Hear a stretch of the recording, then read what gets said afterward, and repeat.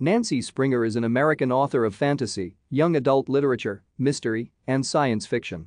Her novel Larque on the Wing won the Tiptree Award. She also received the Edgar Award from the Mystery Writers of America for her novels Toughing It and Looking for Jamie Bridger, in addition to receiving the Carolyn W. Field Award for I Am Mordred.